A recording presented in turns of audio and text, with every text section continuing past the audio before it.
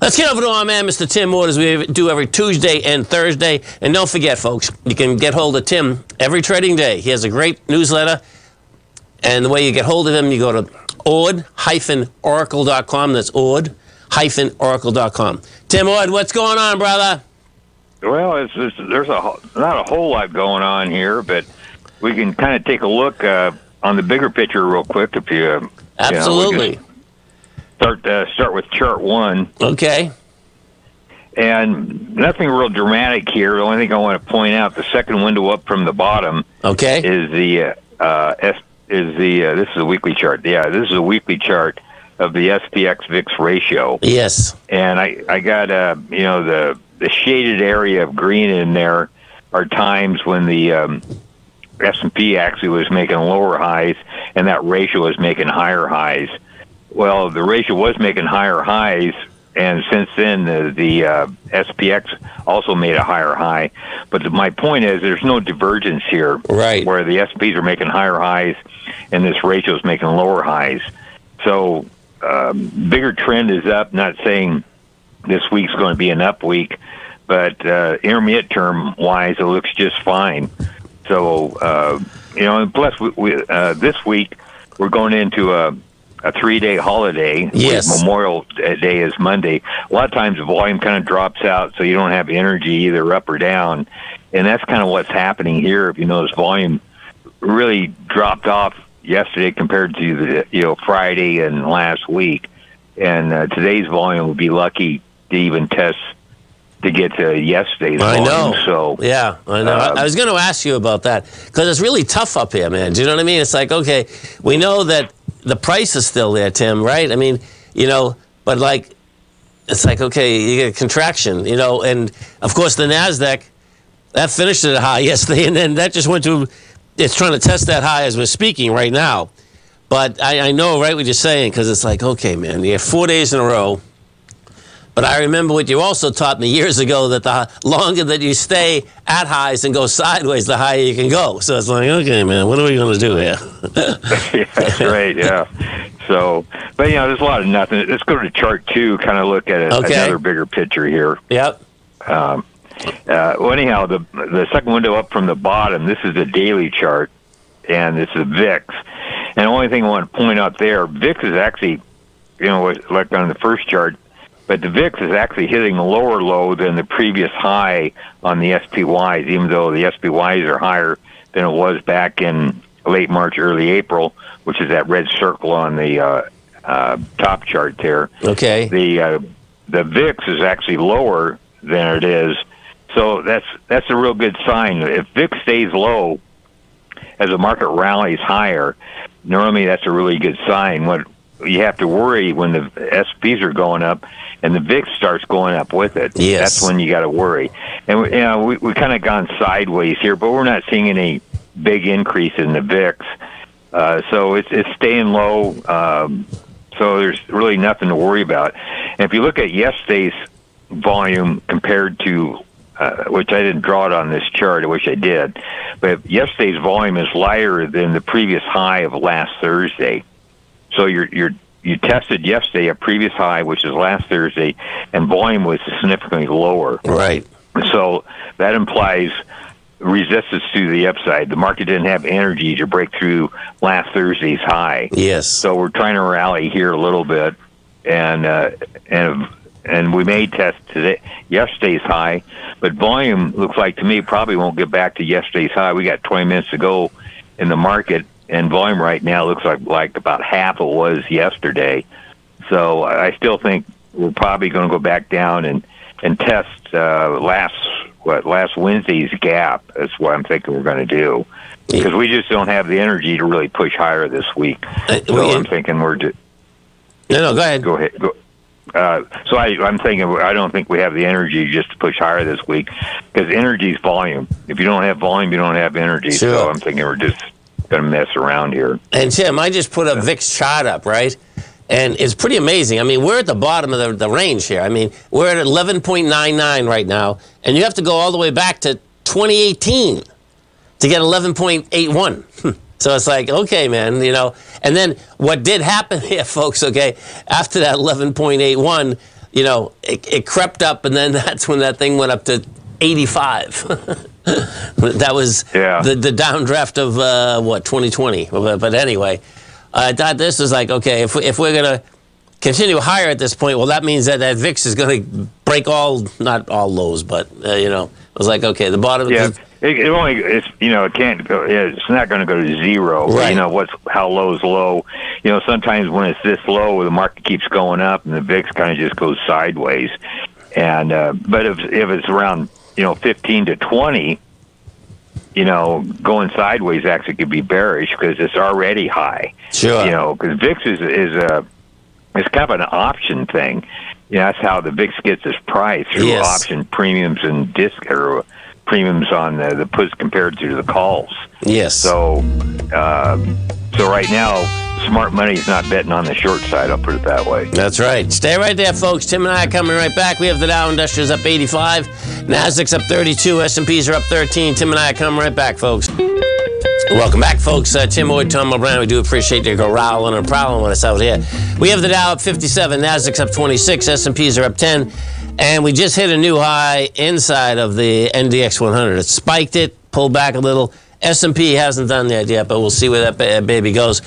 And we're talking with Tim, and the chart we have up, I have the second chart up, Tim. Yeah. Another thing I want to point out that I pointed arrows there. Actually, I said 9 days up in a row. Yes. Actually, it was 10 days up in a row, which I had 7 days up in a row, which is, I think, 83% of the time the market's higher within 5 days, and it was at like 1.5%. Okay. I don't have anything higher than that 8 or 9 or 10 days. But the probability is you get that much momentum up in that many days in a row. Put it this way, it's never the final high. So I'm thinking there's, I don't know, a high percentage chance, I'm talking probably in the 90s, that this market will be higher probably within a week of now. So sometime next week, I bet we start hitting new highs again, especially with the VIX this low and it's not coming up. So I'm thinking this is market's just building energy. This is a typical consolidation, a sideways move before the, market starts up again.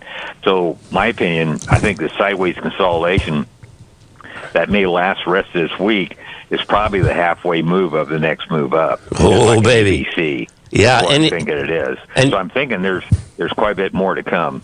Yes, and time-wise, this would be one. I mean, we have window dressing that starts about 10 days from now. And just as you said, we have the holiday. Well, we get 3. Yeah, you only have 7 trading days before window dressing starts because we close Monday. Which, I can see that. You know what I mean? Because what does happen, folks, you got to remember something. On the window dressing deal, it's the IRA money that comes in, folks, okay? People get so much money taken out of their paychecks. The bottom line is it comes into the market. The money managers do not get paid unless they put that money to work in the market. They don't get paid on cash. So the bottom line is that comes in, and, bottom line, that's why, not all the time, but most of the time at the beginning of the month is a positive for the market. That's what it comes down to, so. Yeah. So, okay, chart 3. I want to point out also another thing. When the rally starts off this angle up, I guess you might say how steep it is. Yeah. If the market starts out that way, it actually continues that way. Yeah. So there's going to be a big acceleration coming off the April low as probably the next rally up. So it doesn't change direction. Whatever starts off at the bottom, that direction continues straight up. That's the reason why those parallel lines, those channel lines work so well, because once you start off that way, that continues that way. And you can see it. That's exactly what we've done. You had the first leg up inside the SPY that we started out at 4. Yeah, we started out at 409, went straight all the way up to 524. We pulled back, 4 weeks ago to 493, and now we get a straight line move again. Yeah. Yeah. I mean, this is about as straight as you can get, too, for the market, man. That first move is insane. And if we get the second move, I think we're all going to be retiring. No. Yeah, it's going to be pretty good. So let's go look at the gold market real quick. Okay. I think it's still pretty kind of interesting. Chart 3. I have it up, yep. Yeah, we looked at this chart before, and I'm kind of keeping track of the bottom chart, which is the monthly XAU gold ratio. Okay. The only reason I like this ratio, you can see the gold stocks really outperformed since 1996. You know, because this ratio has been going down. In other words, gold's been outperforming gold stocks since 1996 because this ratio is going down. When the ratio is going up, that means gold stocks are outperforming gold. So, since 1996, even though we did have a big bump in 2000 to 2006 or 7,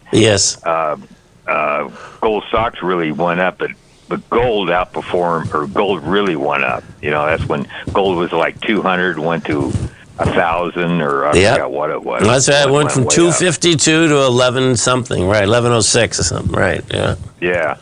So gold stocks did well, but gold. So I'm thinking this time around we're going to change that, because if you look at the bottom window, which is the XDU gold ratio, it hasn't done anything since 2016. It's pretty much gone sideways here, and so now we're running into a long-term trend line, and we kind of been going down since 2021, and gold stock's just been in really a dismal place. So I'm starting to see I do Bollinger Bands on a lot of the gold stocks on the monthly time frame, and a lot of these gold stocks are starting to bump above the monthly mid Bollinger Band, and so it's not the weekly, daily, but the monthly. So once the monthlies pop up, you're talking multi-month. It's not even a multi-year rallies coming on some of these gold stocks. So they're not going to be a pop up for 2-3 months, go right back down again. I think they're going to be lasting. And these charts kind of give that a different view. The second window up from the second window down from the top is the monthly inflation-deflation ratio. Yes. And it's also up against a major trend line. And we're right at it. I think I have a chart. Yeah, flip to chart 4. Okay. It's amazing. Can I just stay on this one for a second? What's amazing is that on the bottom chart, Tim, with that trend line, just so you can get some perspective, folks, as Tim was saying, that even though we had a run that was extraordinary, that it never broke that trend line. But let me give you an idea of the run. The run, like an eagle, and a lot of these they were 10 baggers. They went from $6 to $84, and it still didn't break the line. So this is really cool, man. I mean, and what does happen is, it's the length of time coming across, but that's pretty intense, man, that you can get a 10-bagger, still hasn't broken the line, where in this particular case, we're very close to breaking that, man. And that was... as a matter of fact, I got another chart. I don't think I have it with me, or I didn't send it to you. But we're actually above that line. That line's really 0.6. 0.06. We're 0.062 right now, and you can't quite see what's going on. Okay. But we're just barely above the line. But the month's not over yet. This is a monthly chart. Right. But we're actually just a smidge above that line right now. So if the market stays here, or even rallies, we're breaking that line on the monthly chart, because monthly you really got to go by the close. Yes. And we got a week and a half, 2 weeks to go before that closes. So I'm thinking we're breaking it, my opinion. But we don't have a lot of time here. Chart 4. I have it up. Go ahead. Right. Chart 4 is the top, or the second window down from the top of chart 3. So that's the inflation-deflation ratio. So you can see where we are on that line. There is that blue line I got drawn, which is the top window. We're smack on it right now. Yes, we are. So you got the inflation-deflation ratio, most likely going to break this line, and probably the XAU gold ratio right now is breaking it, but the month's not over yet. So two different types of indicators. Both of them are kind of saying the same thing. So I think this gold market is going to have legs, and I'm not going to talk about a couple of week legs. I think we're doing multi-month, if not even longer. And this thing took a while to develop, because we were talking last summer about getting these buy signals, and they go up, they come right back down. Yes, they really didn't give us sell signals. They just kind of kept giving buy signals, and finally we're to a point right now that. The whole thing's flipping bullish here. So, I hear the music. Stay right there. Tim and I come right back. Stay right there, folks. Dow's up 55, Nasdaq up 23, S&P's up 9. Welcome back, folks. Tim O'Toole, Ryan. So, Tim, I'm on number 4 right now. Where should I go? Yeah, we have to go to 5. Okay. I do have that chart. There we go. Okay, the middle window is the monthly XAU gold ratio.